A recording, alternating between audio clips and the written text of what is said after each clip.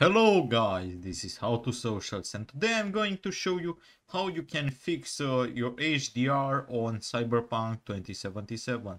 So if HDR isn't working, this is what you need to do. Firstly, once you're on Cyberpunk and on the main menu, just like I am right here, what you need to do is just go over on the settings button and click over on video on this bar on the top of your screen. Here, your last option should be HDR mode. As you can see, for me it says none, but in your case you should make sure that it's turned on if your display is HDR capable. Mine is set to none because my display isn't capable of running HDR. But if yours can, you should make sure that you have it turned on.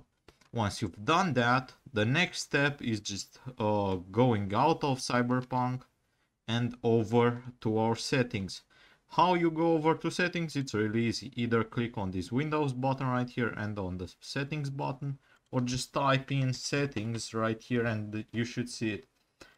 Okay, now once you've clicked on that, the next step is just clicking on system, which is the first option right here. And as you can see right here, it's already opened on display, which is the first one. And you should see here Windows HD color. If your display allows and supports HDR, you should have a toggle right here that you need to enable in order to run HDR. And that's probably the main reason causing your issues, is that you didn't enable your HDR in your Windows settings. Once you've done those things, you now should be able to run HDR on Cyberpunk without any issues.